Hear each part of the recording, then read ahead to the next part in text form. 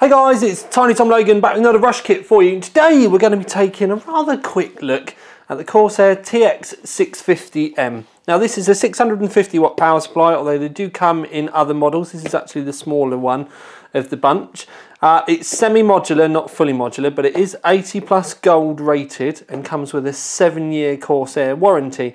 Now this shouldn't be confused for the old TX power supply, which had sort of like little yellowy orangey bits on the sticker, because that was only a bronze rated power supply and it didn't come with, as this one does, 100% Japanese 105 degrees rated capacitors.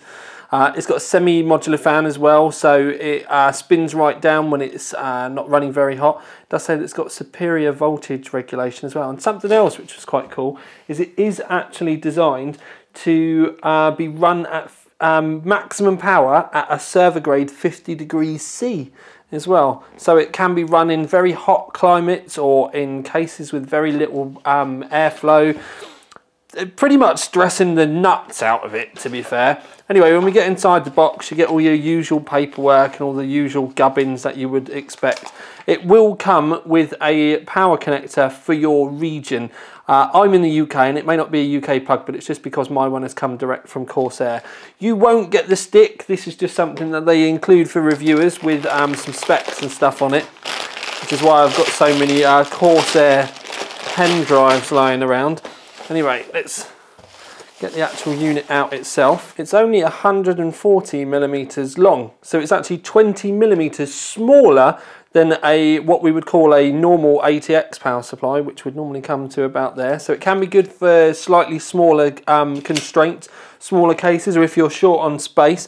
It does still have a 120 millimeter fan in it though. It actually looks like one of the old SP sort of style fans with an extra blade on it. It's got a normal grill around the outside, so if you did want to unscrew that and turn the logo around, it's actually fairly simple to do. That's also kind of nice.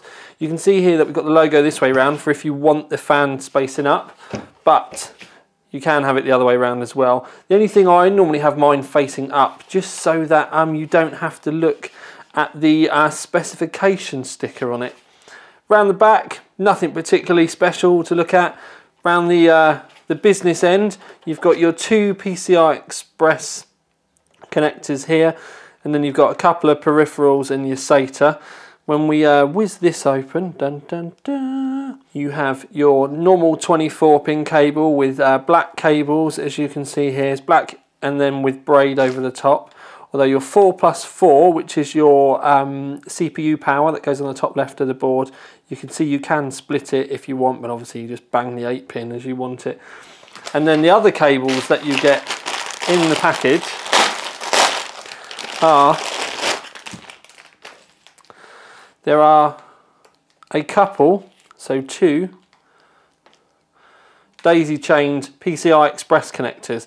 And by daisy chain I mean it connects on one side of the power supply, but you get two PCI Express connectors at the end like that.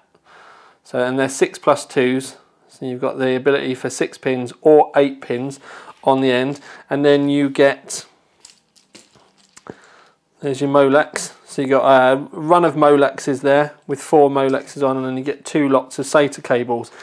I did struggle to find a diagram with all of the details on for the TX50M, but I've blasted it all out and I've put a nicer version of that online. Now, one of the things I will say about this TX350M is it fits kind of conveniently in the range, and I would say this is a really good kind of entry-level power supply for someone that's running a slightly higher end rig, because you've obviously got the gold rating on it, so you're going to be spending a little bit more money on it, and it comes in at $83.99. And just to give you an idea about other prices, the RMX power supply, which is also gold rated with Japanese capacitors and all that sort of stuff, but it's fully modular, comes in at £100.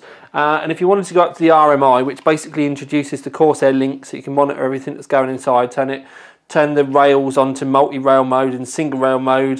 You can see temperatures, control the fan, all that sort of thing. That then goes up to another £20 to £120. So this does come in kind of nicely. I've just seen the little clip has come out. Let's push that in. So 80 quid, 650 watts. If you're not fussed about having fully modular, the only thing that I would say with the benefit of fully modular is you can obviously add the customized cables on, which go right from the power supply up to everything in your rig. If you're not too fussed about buying those and you just want to get a decent power supply with a decent warranty from a good brand, like I said, 100% Japanese capacitors, rated at 50 degrees as well. For £80, it's going to be a struggle to find anything better. So, is this the one for you? I would love to hear your comments in the